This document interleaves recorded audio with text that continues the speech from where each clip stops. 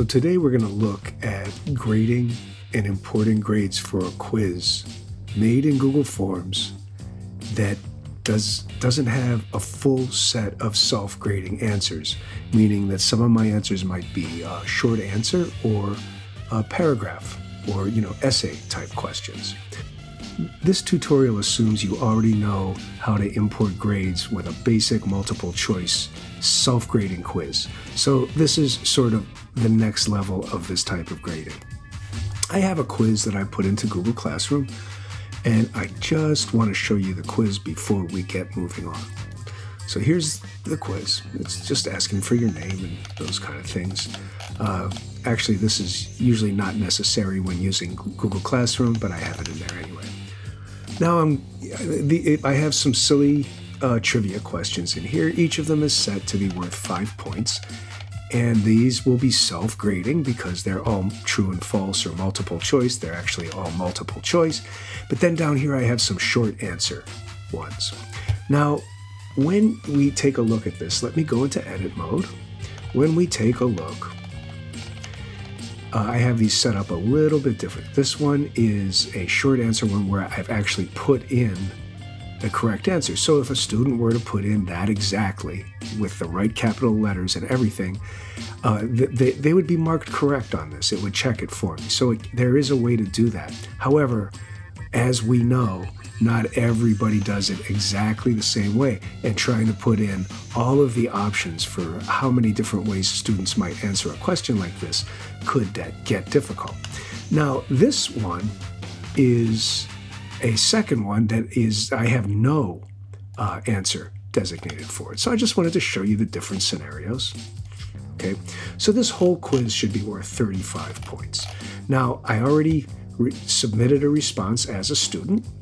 Okay, so let's go to Classroom and see how we do this. Now I'm getting my responses. So I'm going to go to see what's turned in. So I'm going to import my grades. And I submitted this test as a student to make sure that I had full credit. I got everything right.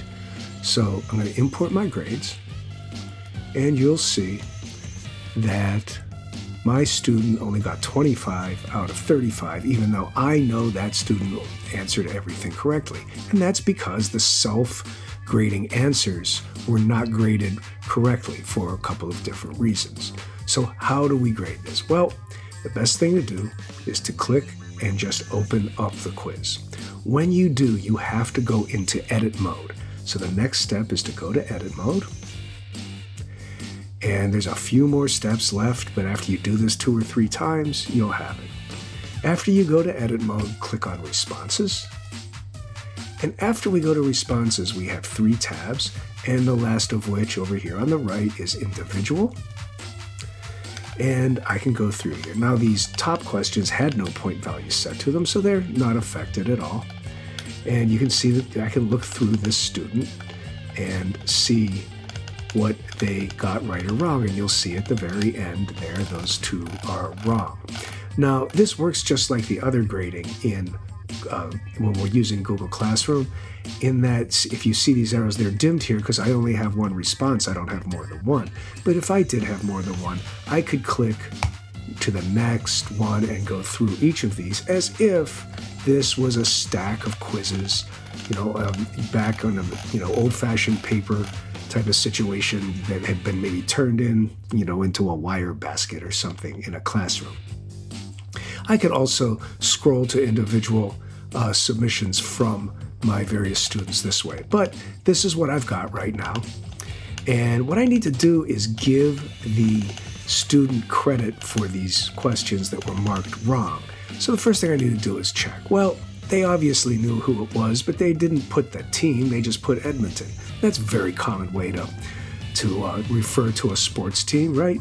So I am going to go in here and mark this right. So when I do, I'm going to put 5, okay? And then this next one is what's Twitter's original name, and the response was Twitter, but I didn't designate a right answer for that, so that one I have to grade manually no matter what, and I can do 5 for them. Once you are done adding point values to the questions, This, you'll see this as soon as you put your first value in at the bottom, the ability to save. Okay, I'm going to save this.